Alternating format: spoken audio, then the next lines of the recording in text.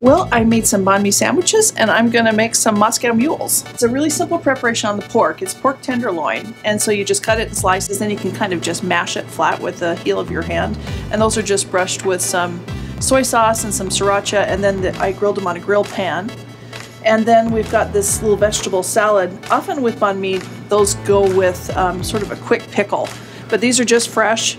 So we've got cucumbers and green sweet peppers and some shredded carrot in there and some green onion, and then sliced jalapenos and cilantro.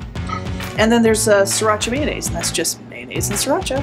That's all that is. We just kind of skipped pickling it in this situation because we've already got the sriracha mayonnaise, we've already got the stuff on the meat, and we thought it was really nice and fresh without the pickle. But if you wanted to have that as well, you could easily just dress the vegetables with like some ginger soy salad dressing, something like that, if you wanted a little something extra. But you can skip it. And that's what we learned with this.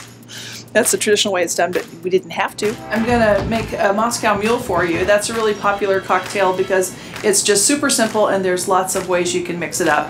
And the cup is so much fun. It's sort of like the adult version of the Spider-Man sippy cup.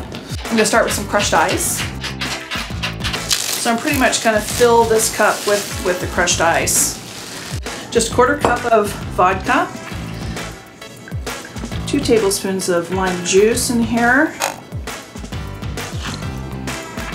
and then 3/4 cup of ginger beer. And now I'm going to give it a good stir. So a really common variation is a Mexican mule, where you make it with a silver tequila.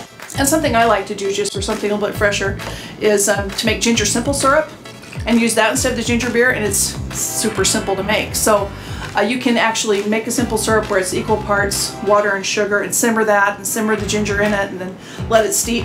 But this is even faster than that. I just put equal parts chopped ginger, water, and sugar in the blender, blended it up and strained it.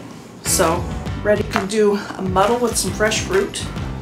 So like I hear I've got some pretty blueberries, and I've got some jalapeno, and that's good for some tequila, right? And a muddler. So I'm just going to bash it up a little bit, smash it, and then I can add my ice to that. And for this ginger beer that I made, I'll use 1 ounce of that. And then I'll add club soda for my fizzy part. And silver tequila.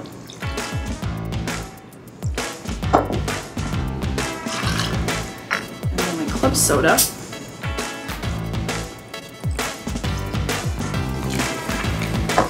There that is. So if you don't have a copper mug, you can use a Collins glass like this. Whatever you want to see.